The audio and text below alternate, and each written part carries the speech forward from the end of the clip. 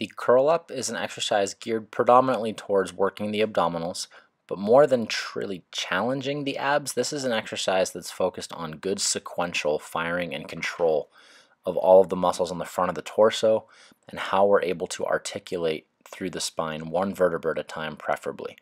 This is also a good screen to see whether or not yourself or the person you're working with has good control of their entire front line. So if the neck gets overstrained, or if there's breath holding, or if the legs start to kick up, or if the toe extensors start to overwork, you know that there's some level of disconnect or compensation happening through the anterior core. As mentioned earlier, treat this as a sequential spinal segment movement. So you want to think about neck, cervical spine, then thoracic spine, rib cage, and then lumbar and hip flexors finishing the motion off as you come up.